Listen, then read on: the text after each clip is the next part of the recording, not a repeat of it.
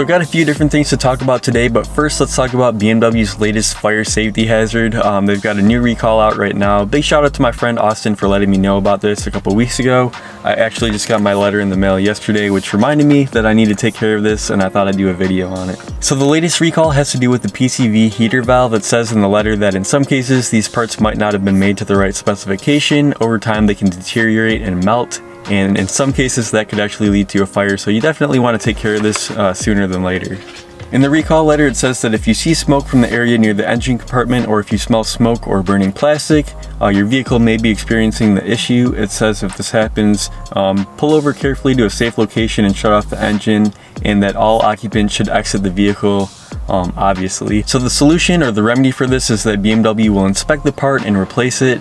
It says in the letter that that will take about 3 hours, and they will have alternate transportation available to you in case you need to get around for the day. Now obviously this doesn't cost anything because it's a safety recall. A few people have asked like how much do these recalls cost, or maybe you've put off getting your car taken care of because you don't know how much it'll cost. But yeah, anytime you get a safety notice like this, it doesn't cost you anything, so just be aware of that. So this recall affects the BMW 3 Series, 5 Series, and Z4s from the 2006 model year. So if you haven't got a letter in the mail yet, just check online. You can always check their recall website at any time. I will link that website down below. You just put in your VIN number and you can look it up from there. And obviously this car, being a 2006, is a part of the recall. So I called the dealership. I scheduled to make an appointment, and they said that they will get back with me as soon as they have an opening. So at this point I'm just waiting to hear back for the dealership, and hopefully get this taken care of sooner than later. So next let's talk about Keys Auto Show. It is on July 7th in New Jersey, so it's less than a month away at this point. They have the registration page up right now. It's $15 if you want to get your car in the show, free for spectators, and it's going to be $20 if you want to pay at the event. So definitely save a little bit if you pay online in advance. That $15 admission goes to charity, and you're going to get a free t-shirt designed by me, as well as some raffle tickets. They give out some prizes and stuff at the show, so definitely a cool thing to be a part of. Alright, and then one last thing.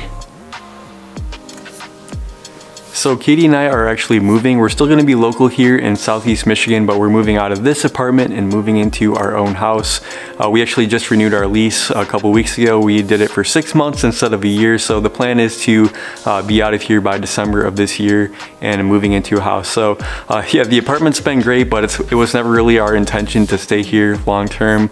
We've actually been here a little bit longer than we were originally planning, but yeah, we're in the final stretch here, I guess, to move out. It was just a matter of paying off some debt and just saving some money. So, and guys, this is going to be so huge for the channel because you guys know I film all my videos at my parents' house, so I have to lug all my camera equipment and stuff over there. There's usually about an hour of setup and tear down for me to be able to make videos there. So once I have my own garage where I can just, you know, leave everything permanently set up, and it's just like a matter of flipping on a couple light switches and we'll be good to go. So really looking forward to that. It's also going to open up a lot of opportunities for bigger projects that I haven't been able to do previously. Katie and I have talked about maybe a project car, something like an older BMW or something to work on. I think that that would be fun, but again, we can't really do that here at the apartment, and I don't want to be like an inconvenience to my parents by having it at their house or anything like that. So really looking forward to that. Our goal again is December of this year, having our own place. But I haven't showed you guys the apartment, I don't think, since we moved in, so I guess I'll give you a little tour in case anyone's curious about what it looks like. Alright, so this is our living room. It's not very big. This apartment is only 900 square feet, so not a whole lot of room to move around, but we do have the vaulted ceilings, which makes it feel a little bit bigger than it actually is. In the corner over here, this is where I do all of my video editing, so all of the videos that you guys see on the channel are edited right here. As you can see, I started this one already. You guys already watched this part of the video, but yeah, I've got my silver play button from YouTube. Then coming over this way, this is our dining area.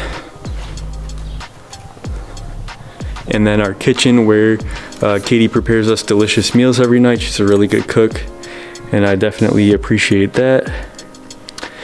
Then coming down here, we've got the bathroom. Really not much to it, but one nice thing is that these units are very new, so everything is still nice and clean. Then coming over here, we've got the laundry room. Now the reason that we chose these apartments is because they're like one of the only ones in the area that have the washer and dryer in the unit. so that's why we picked these. We didn't want to use like the community one, but yeah, that's the kind of got some storage and stuff over here. And then lastly is the bedroom. Like I said, there's really not a whole lot to this place, but yeah, that's where we sleep. Just kind of like a minimalist theme, I guess. And yeah, that's pretty much all there is to it. One last thing really quick is the balcony. This is like one of my favorite things about being here. You have this nice view of this little man-made pond, I guess. You see people fishing out here sometimes. The only kind of weird thing about it is, as you can see, there's like no barrier between you and your neighbors. So sometimes you'll come out here, people will be like smoking a blunt or something, I don't know. People do weird stuff out here, but it is a nice view, and the sun sets right in that corner over there. So that is something that we will miss when we get a house. But anyway, I hope you guys enjoyed the video. I hope you found the BMW recall information helpful.